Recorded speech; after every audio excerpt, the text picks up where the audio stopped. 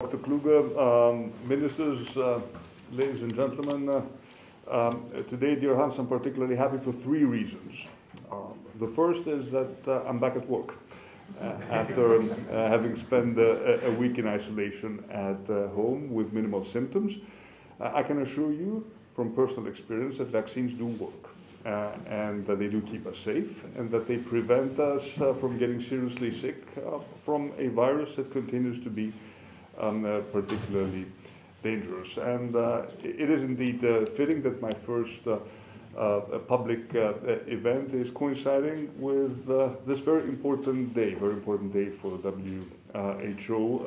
Its regional presence in Europe, very important day for Greece and for our healthcare team. I mean, the official opening of the WHO regional office on quality of care. I would like to take this opportunity to thank all those who contributed towards making this a reality, starting from Minister Georgiadis, who first established this relationship with the WHO back in 2013 during very difficult times.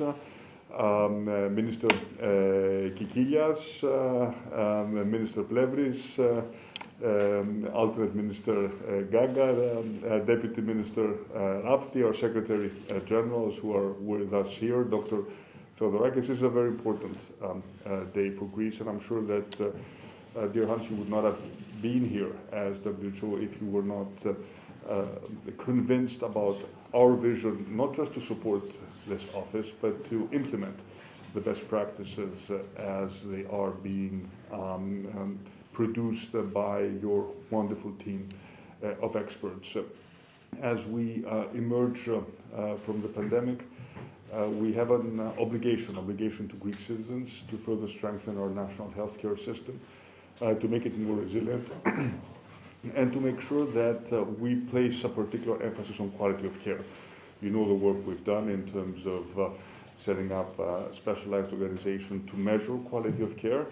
And I do want to stress the word measure because what cannot be measured cannot be properly evaluated and hence cannot be properly improved.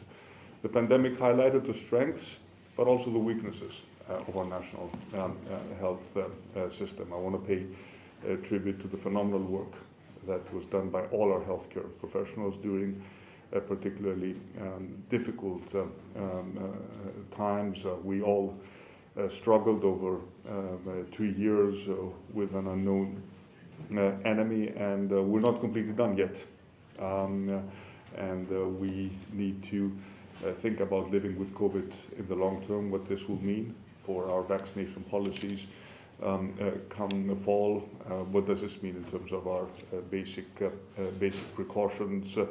But COVID also highlighted the fact that unfortunately in Greece, and we have to be very honest here, the quality of healthcare unfortunately is not equitable.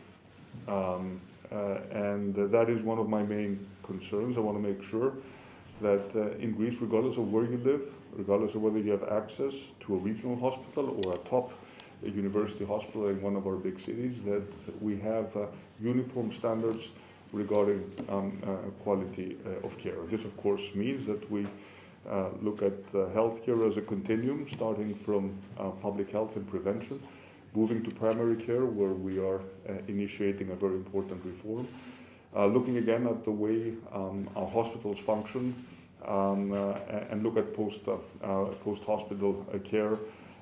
We have very, very ambitious goals, and we want you to be partners in this effort. We are big believers, as I told you, in evidence-based public policy, and we're here to break down silos, vested interests, and all those who do not look at healthcare from the perspective of the end user. And the end user is a citizen who deserves better healthcare, especially in this complicated post-pandemic world. And of course, the third reason why I'm very happy is because you took note of what I told you in our meeting, and you are launching here a regional program, which I'm sure will be expanded also beyond the European region, regarding best practices for mental health for children and adolescents. This is an area I deeply care about. Children and adolescents are the most vulnerable parts of our society.